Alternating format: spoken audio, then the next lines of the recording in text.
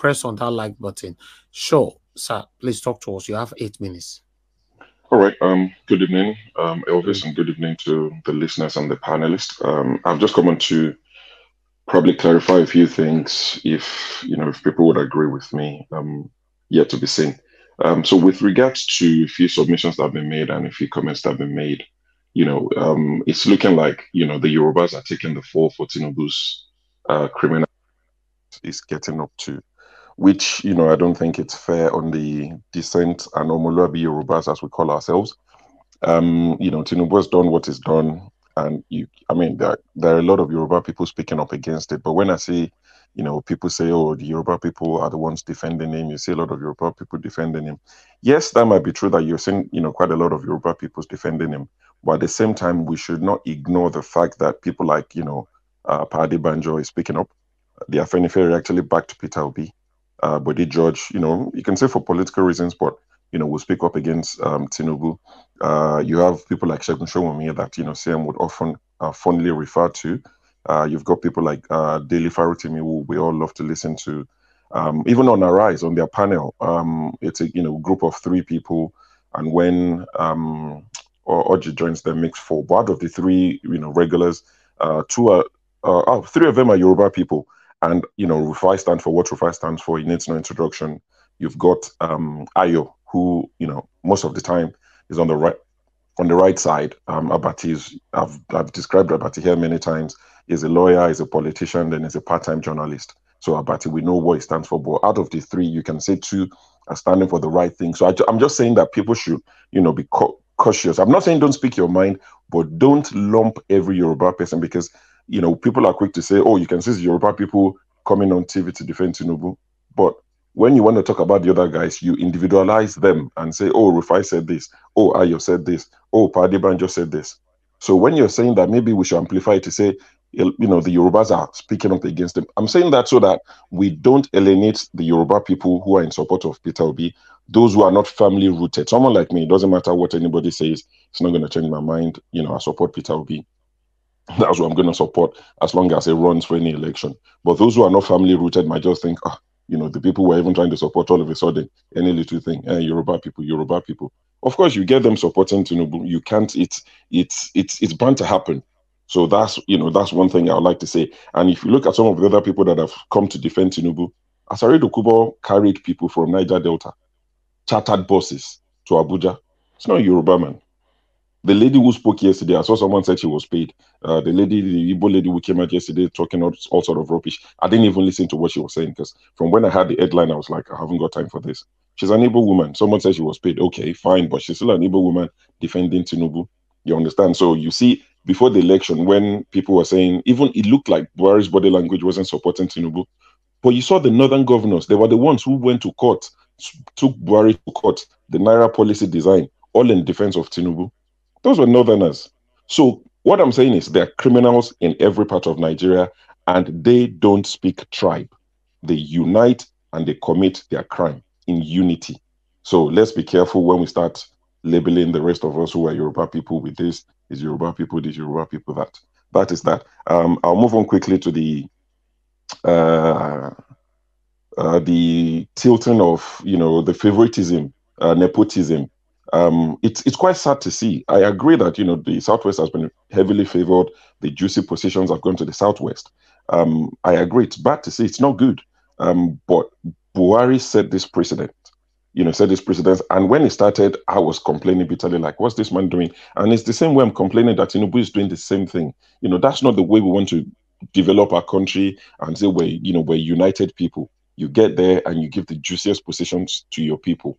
It's just wrong. But Buhari started this madness. And the unfortunate thing for the Southwest people is, my people is, when Buhari was doing it, the Southwest APC especially kept quiet because they were waiting for their turn.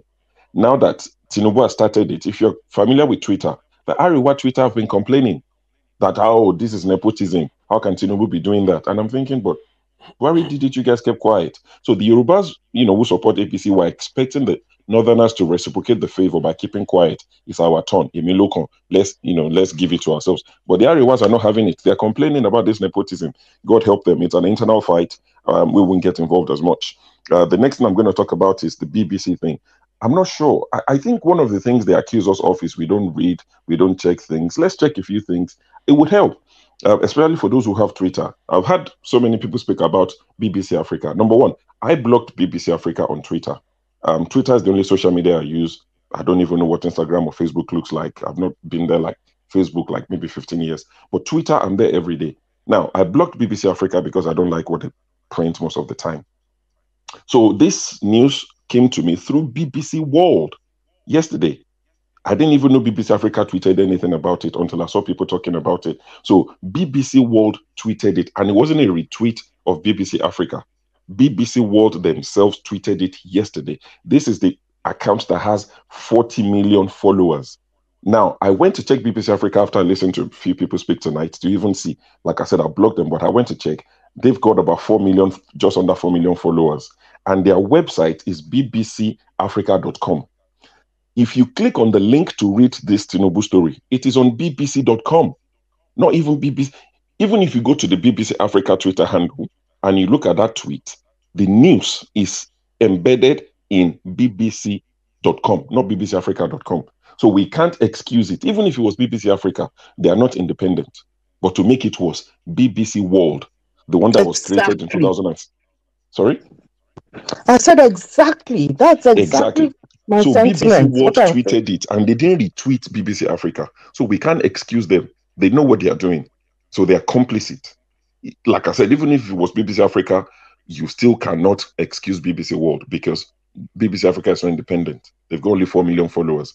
BBC World has 40 million, 10 times more. So they tweeted it. And if you look at BBC World, you can put your location on Twitter. It's optional. BBC World is London. That's their location. BBC Africa has no location. That's because probably they cover all of Africa. So there's no location, on their handle. So BBC World cannot be excused, should not be excused. If people want to, drag them, please drag them like whatever generator you want to liken them to. And the last thing I'm going to talk about before I drop is Pastor Adeboye. I saw the video yesterday while Elvis was on. Actually, I saw it last night when the video dropped. And I just thought, he's a professor of mathematics, or maybe was a professor of mathematics. So he's a man that should be good with numbers. People are letting religion cloud their judgment. He's praying for Israel because in the Bible, Israel is talked about a lot. Now, I would like to know if Pastor Adeboye is aware that Israel has a population that 75% of Israelis or Israelites practice Judaism. They're not Christians. So they don't practice what he practices. They don't believe in what he believes in. 18% of Israelites are Muslims. Only 1.9% of Israelites are Christians. So I don't know why he's so bothered, all in the name of religion, Christianity. There's only under 2% of Israelites are Christians.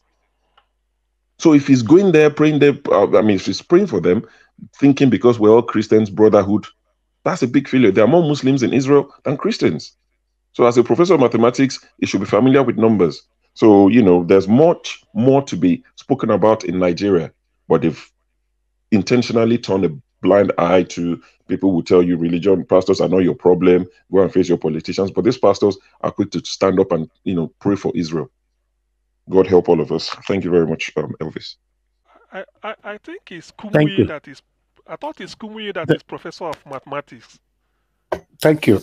No, it's he was a professor of mathematics Unilag.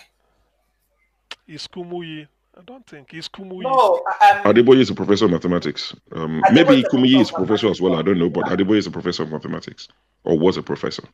Okay. Both of them are mathematicians. Both of them. Okay. Okay. Thank you, everybody. Thank you. For your submission. I appreciate you all.